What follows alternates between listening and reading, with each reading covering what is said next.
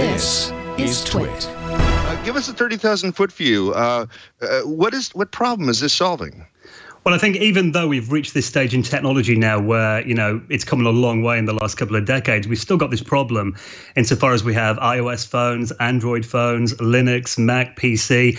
And in terms of developers, they've still got to compile different editions of their program and kind of work around the limitations of, legacy operating systems, really. These OSs were designed to, connect to the internet as an afterthought, really. It's not something they were built from the ground up to do. So Friend, essentially, if you want it summed up really simply, our goal is to increase access. So that's to help developers get free of the shackles of traditional operating systems and also allow users to use their same applications and access their files on any device, no matter where they are and whatever they're using. Okay, and so what you've done is you've essentially rebuilt an operating system in not entirely in JavaScript. What's the technology here? What have you brought it all down to? JavaScript, but we've got a C kernel, which obviously gives it a lot of speed. And that was one of the first things that really impressed me about the Friend platform when I saw it. I first came across this product about 2 years ago when the guys were demoing it in Norway. And I didn't realize just how powerful web technology had got today. We have applications that run inside the Friend desktop that are made in HTML5 that are, the speed of full, proper desktop applications. You can't tell the difference between them today. Well, Hogne, you want to carry that forward and talk more about the technology? Well, sure. Thank you. So I think it was in 2014, I was sitting in my office and having done a lot of web development since 2001, I noticed that the technologies had gone to a point where there were no limit to what you could do.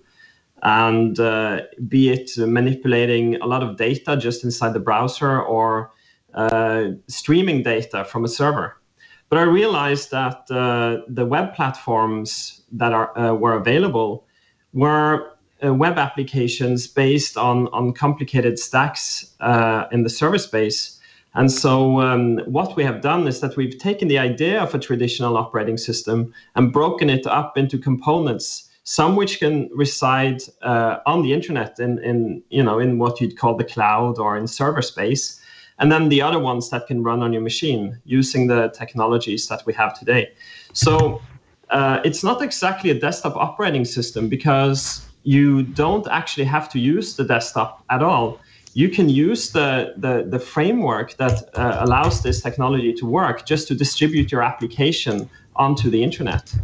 And so the first phase of this product is to show people that it can be done and that they can actually have their entire workflow in the cloud, in their browser tab, or on their phone or other devices. But in the future, it's also a deployment strategy to give people easy access to applications and give developers an easy way to distribute their applications to multiple target platforms.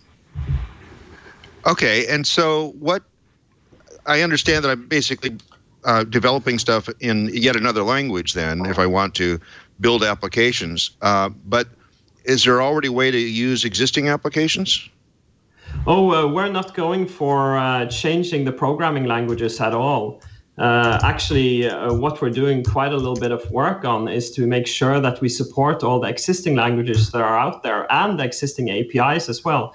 So you have to see Friend as a manager of windows flowing on your screen coming from different technologies. So we're managing Windows applications, we're managing different types of web applications, and letting you run them without having to install anything.